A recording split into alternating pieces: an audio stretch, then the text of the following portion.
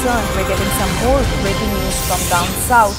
The Madurai bench of the Madras High Court has directed Tamil Nadu Hindu Religious and Charitable Endowments Department to install boards at all shrines in the state mentioning that non-Hindus are not allowed inside the temple beyond the flagpole.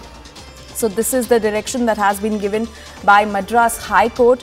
Madras High Court's Madurai bench that has directed Tamil Nadu Hindu Religious and Charitable Endowments Department to install boards at all shrines in the state mentioning that non-Hindus are not allowed beyond the temple, not inside the temple beyond the flagpole. And CNN News 18's Purnima Mulli is now joining us to decode the direction that has been given by the Madras High Court. Purnima, over to you.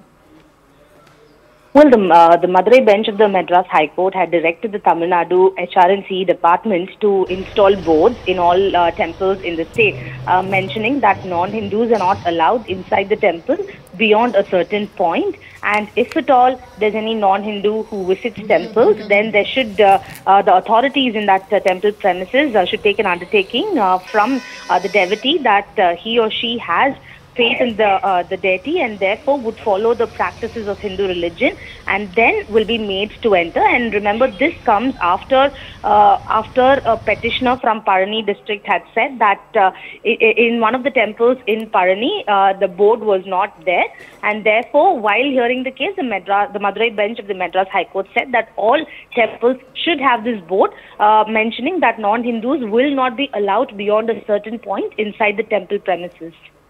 All right, Purnima, thank you so much for all those details. And with that, we're now slipping into a very short break, but there's more on the other side. Stay with us.